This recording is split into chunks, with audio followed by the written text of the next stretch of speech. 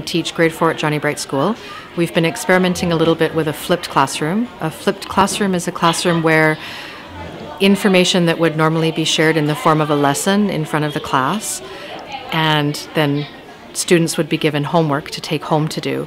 The idea is to flip that around so that the lesson is something that students can do at home and the practice is something that they do in class. That allows students to do the lower level thinking activities at home, the watching, the listening, the reading, and then when they come to class you can work on higher level activities with them, such as problem solving, application of skills, and they can do that work which is more difficult with the coaching of a teacher, so they can be more successful. They may be asked at home to watch a short video. They may be asked to complete a short quiz. They might be asked to read a few pages from a chapter of a textbook.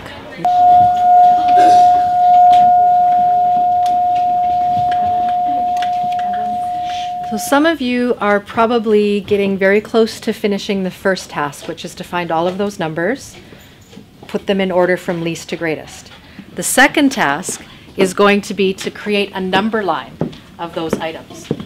My experience is when students have the opportunity to watch a video rather than watching a teacher teach a lesson is that they can choose a pace that works for them.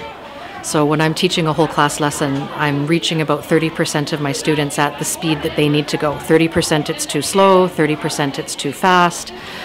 Having a video lesson for them allows them to go through at the pace that they need. They can repeat it as many times as they want, they can pause, rewind, go quickly through it, and it allows them to get to the work a little faster.